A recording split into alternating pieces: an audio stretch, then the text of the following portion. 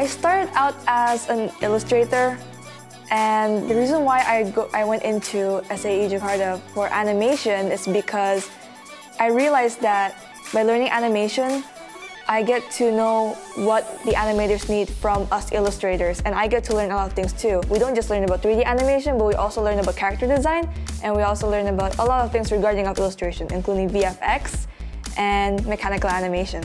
I like the curriculum here, and we have a very small class, only a maximum of 10 students or so.